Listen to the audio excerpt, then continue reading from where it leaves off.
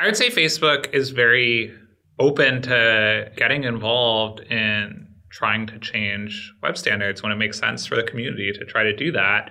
I think that there are definitely pros and cons to be conscious of. You know, the speed of iteration, I think, is the number one thing, where when something is part of React, obviously React now has its own many like million plus users to worry about and not thrashing them.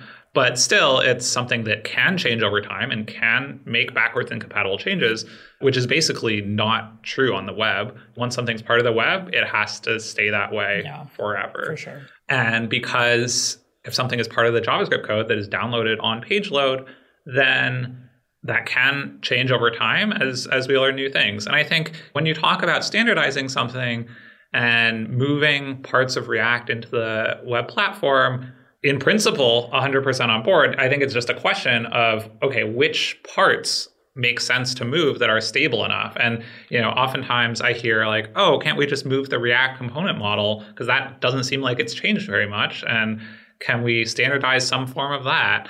And I think, you know, we need to be careful with how we do that, because doing that is committing to essentially never changing it.